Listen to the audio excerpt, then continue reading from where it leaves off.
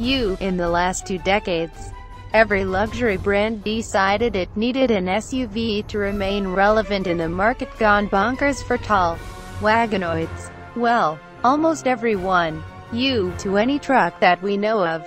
Although it would almost certainly be. As the Donald says, the influx is because buyers have shown no squeamishness toward SUVs from traditional luxury and sporting brands, and the only real trick is translating an exotic label's core values into a 4-door hatchback mall crawler. Maserati unabashedly declares victory in that effort by calling the Maserati of SUVs. And now that they pounded some of northern Italy's pavement in what is likely to be the closest thing to a Ferrari off-roader that we'll ever get, at least for a while. Rebuying the sales pitch.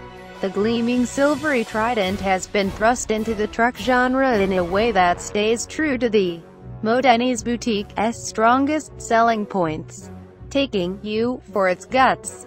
The Levante both improves on that vehicle and offers character that is distinct from every SUV that has preceded it. No small accomplishment, but as Maserati CEO Harold Wester says, it should be good. They've been working on it for 13 years. A reference to the original 2003 Maserati Cuban concept. It's best to think of the Levante, named for a wind in the western Mediterranean, as a Ghibli wagon in the mold of line.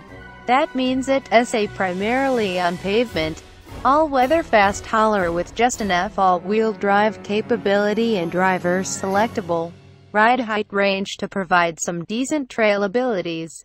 Like the current crop of Maseratis, the Levante is fast, it's ferociously loud when it needs to be, and it rings the bejesus out of a corner.